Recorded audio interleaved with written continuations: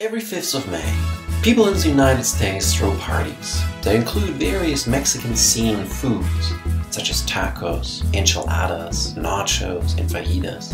Decorations can range from piñatas to various types of flags, Moroccans, cacti, food item cutouts, and items stereotypically associated with Mexico. Sadly, few people know what they are celebrating.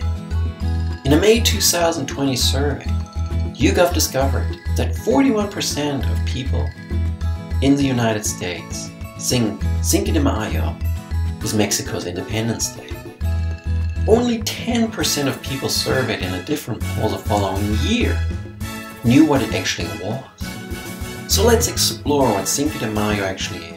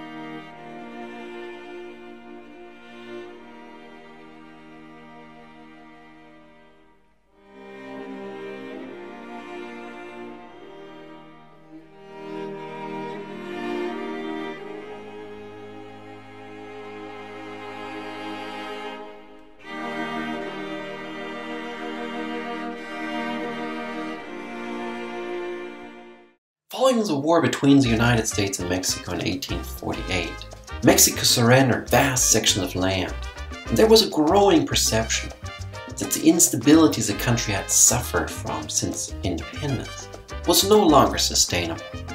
The power of church and military had undermined the government and established different loyalties. They still lacked a coherent national identity to unify the people.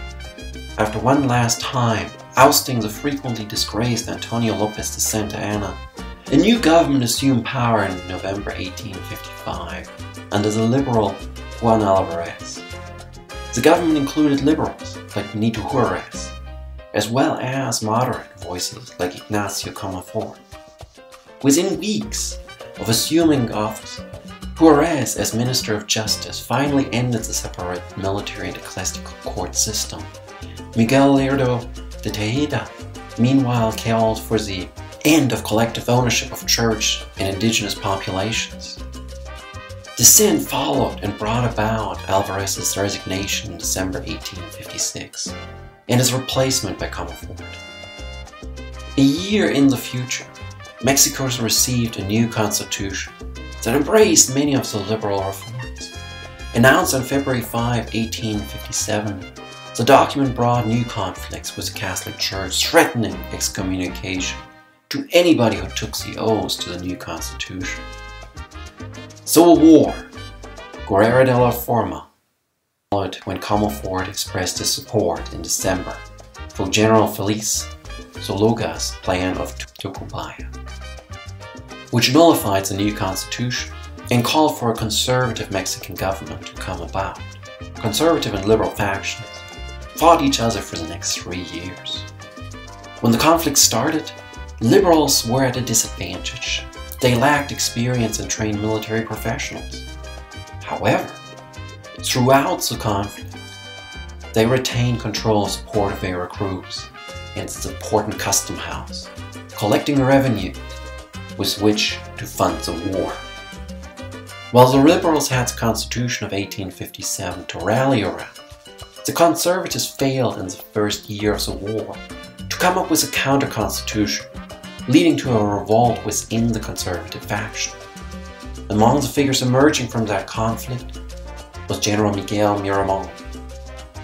After much fighting over the next 2 years, the liberals slowly gained the upper hand In late 1860, the conservatives determined to surrender, accepting defeat in the war.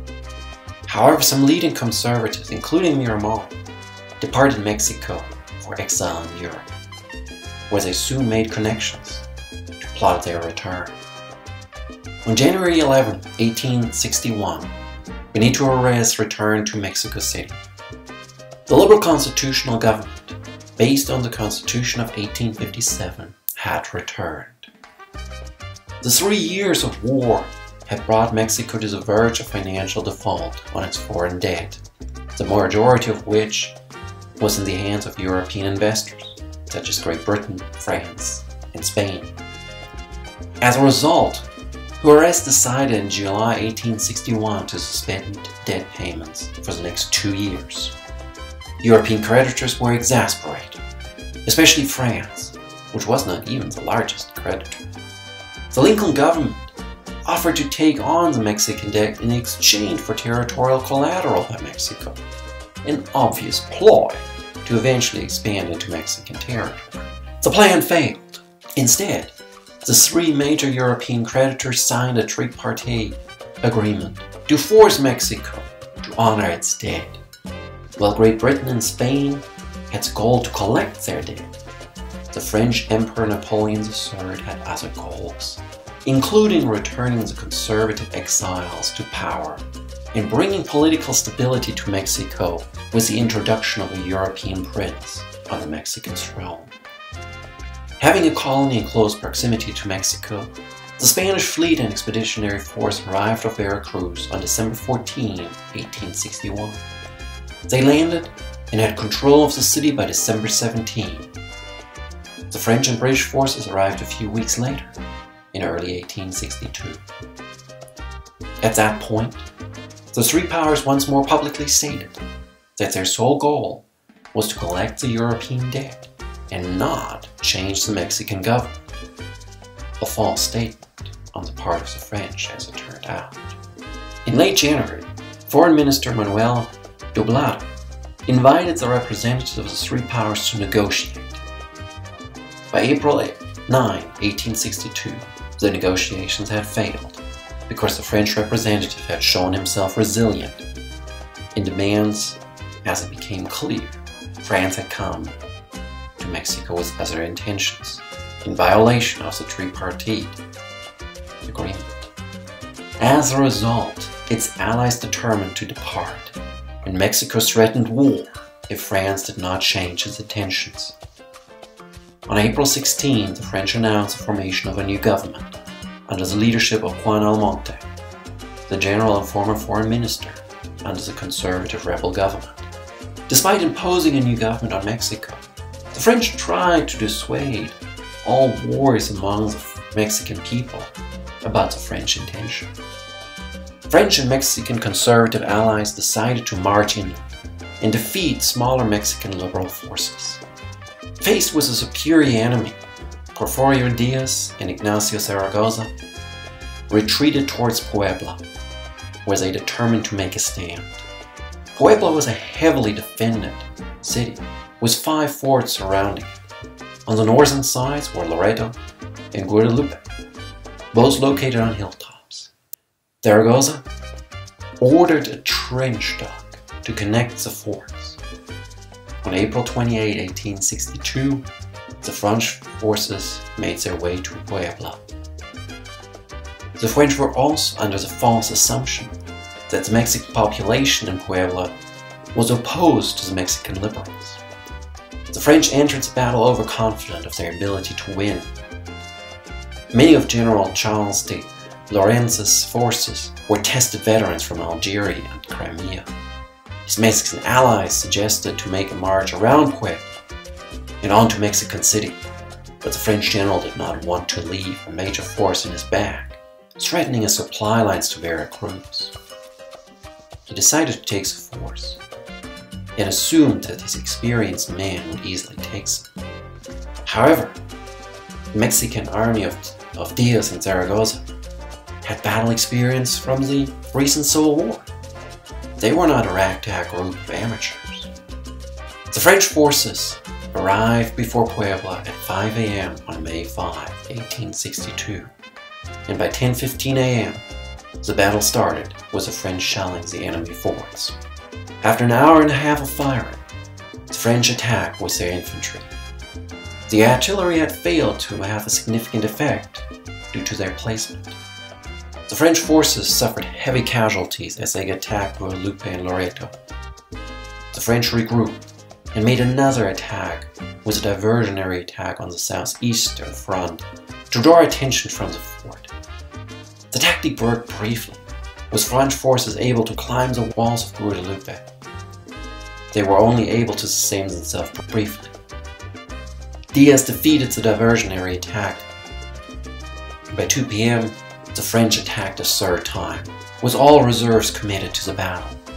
But the artillery, running low on ammunition, could not support them. Rain started to fall by 3 p.m., creating a slippery and muddy soil, making it even more difficult for the French. After the final assault, Zaragoza ordered his cavalry to attack and allow the artillery to finish the job. The French had suffered a major defeat, but remained before Puebla to coax Zaragoza into an attack. But the Mexican general understood his men stood little chance in an open battle against the French, and he stayed put. After a few days, the French withdrew, and the Mexicans had gained, against all odds, a major victory against the French. Cinco de Mayo remembers the events of the Battle of Puebla in 1862. However, it's not a holiday in Mexico, and the US version is born in California among its Hispanic population during the 1860s. Sadly, the following years the French were more successful and made it to Mexico City. 4 years of war between Juarez and some French-Mexican conservatives followed. Eventually the Mexican liberals won. The war complicated the War of Rebellion greatly, as rebellious Southerners wished to see conservative Mexicans succeed. The United States supported Juarez as best as they could. It was complicated. The Battle of Puebla was a major victory for the Mexicans, but in the end, the war had just started. Thank you for watching this episode of the War of the Rebellion channel. If you liked the material covered, please like and subscribe to the channel. Hit the notification bell for new episodes. If there's a story of this War of the Rebellion you would like covered, please leave a comment. Use the comments to engage in conversations. Thank you for patronizing the War of the Rebellion channel.